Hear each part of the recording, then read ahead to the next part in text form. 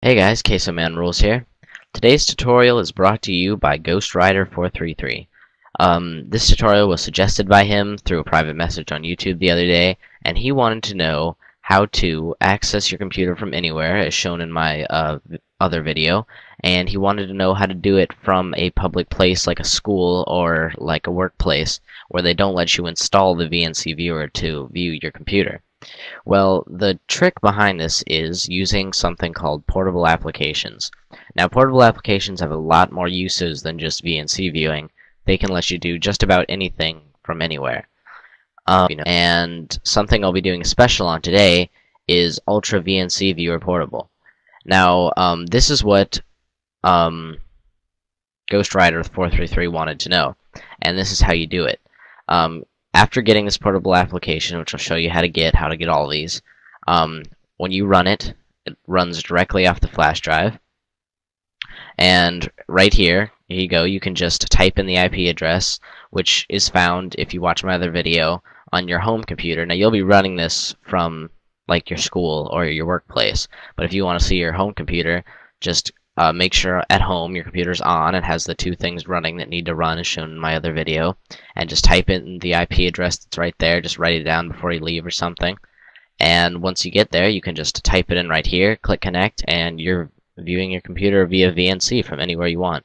I'll go into depth a little bit more of that later. And couple of just clicked on that one.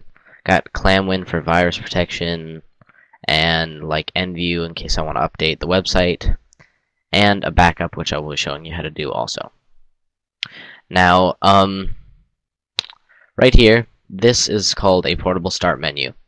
This is called PegTop pstart, which is, in my opinion, the best portable start menu available. It lets you group all of your applications into convenient little folders, and lets you, have different names. Lets you, if you click on edit, like right here, you can change the name, where it's located, even give it special command line parameters. It's got lots and lots of features. You can search all your portable apps if you have that many. Just add notes. It even has a sort of thing like CPU-Z or something like that lets you view like the information about the computer that you're running on, and it's got even more information right here if you click on that. What makes this even better is all the great settings it has in here. Lets you completely customize it. Lets you, when you X out of it, it stays in the tray. So the idea is that you don't get caught using it because it's in the tray. No one's going to notice that there. And it lets you back up all the settings that you have in here. Lets you do all of that and restore them, and even create an auto run file, which makes it so that as soon as you plug your flash drive in, this will automatically run. And there are lots of different features like that. There's even features that let you like run different programs upon plug-in of the flash drive, and a lot of great stuff like that. So now I'm going to show you how to get this. Just open up your Firefox, and first let's get the applications. We'll get the start menu in a minute. So go to portableapps.com. This link will be in the description. It is the #1 place to get portable apps really out of anywhere. There are plenty more that can be found by going around the internet, but this is a nice like almost repository of them where just a bunch are. If you go to the site and click on applications, you can see right here that they have a bunch of them all the way down the page, and they're all grouped into different different categories. So let's do one, for example. Let's do Firefox Portable. Just click on it and click download, and it'll redirect you to the site, and the download will begin. Now, I've already downloaded it. All you have to do is download it like normal, and then I go into here, and here it is. Just run this. Click next. It's just like a regular installation except for this part right here. This is the really important part. Get to this point, it says destination folder. Click browse, go to your computer, go to your flash drive, and wherever you want to save it on there. I have all my portable apps in a folder called programs.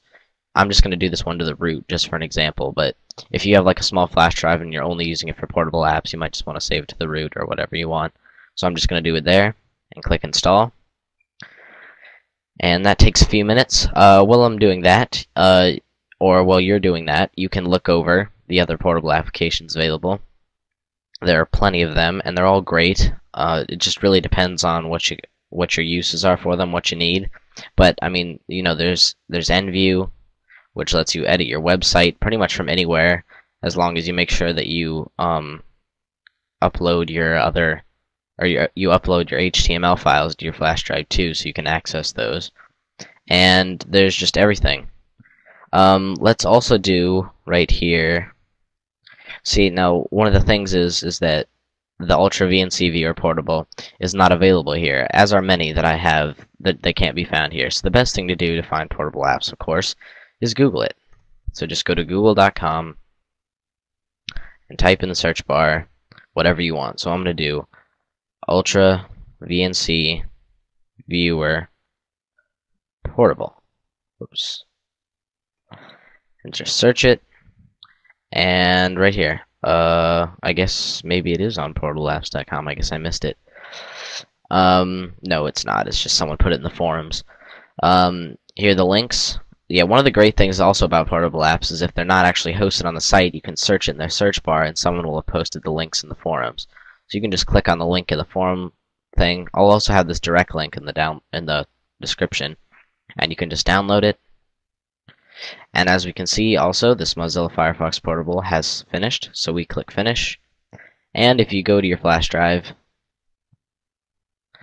and you can see right here in a folder called Firefox Portable, open it up and click firefoxportable.exe, and it'll run. It's not going to run right now because it only lets you have one Firefox open at a time, but because I have that one open, but it works just like normal, and you can completely customize it. It'll save all your changes to it if you add add-ons or something like that.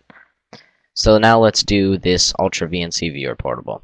This works pretty much the same way. Just make sure you click on this, and you can go to the same spot where you went before, computer, your flash drive, and I'll just save this one to the root too, and click install, and that'll install. This one will probably go a little bit faster because it's a lighter application than Firefox Portable. Yep, it's already done. So here you go right here, Ultra VNC Viewer Portable. And it runs just like the one that I showed you earlier. It's the same thing. And there it is. So you can connect from anywhere. So now that you've gone around and gotten yourself some pretty cool portable apps, like I showed you earlier, you really want a portable start menu that gives you an easy way to access them. So the way that we do that is go to Firefox, and this link will also be in the description, to pegtop.net, and this is their portable start menu called pstart. Just click download. And this depends on what kind of flash drive you have right here. If you have a U3 compatible flash drive, and you know that you do, like you're sure of it, you know what I'm talking about, then you can go ahead and download that one. If you either know you don't or aren't sure if you do, just download the regular one. And just save it to the downloads. I'm not going to do it again because I pre-downloaded it for the video. Just double click on the setup, click next, I accept, and next again. Now you're going to want to click on portable setup because you can also do it on local, but that's not really got a lot of point. And just click on portable drive, and it'll be on, mine's K, depends on whatever yours is. Click next. Make sure if you click browse that it's on your flash drive, and just click install. I'm not going to install it because it'll probably install over the one I already have, but it works just fine. It works like normal, and as soon as it's done, you can just go to your flash drive or wherever you saved it. So if you saved it in your flash drive, like under a folder, it'll be there, but mine's just on the root, so I can just double click it and it'll run. So if you want to just start adding folders, just right click and click add group. There you go. And name it like whatever category you want. Like I have internet. You could do, like, if you're like a game developer, you can do game dev, and it'll be right there. And I think it automatically goes under, like, if you have one selected, but now it's separate, and you can just click add file and browse for the program that you just downloaded, or any of the portable apps that you want, and just add those in there. It doesn't take too long to organize, and it's pretty nice once you do, and everything can run really quickly. Thanks again to GhostRider433 for suggesting this video, and good luck with your portable apps and your fun at the workplace or school. This is Caseyman Rules saying see you later.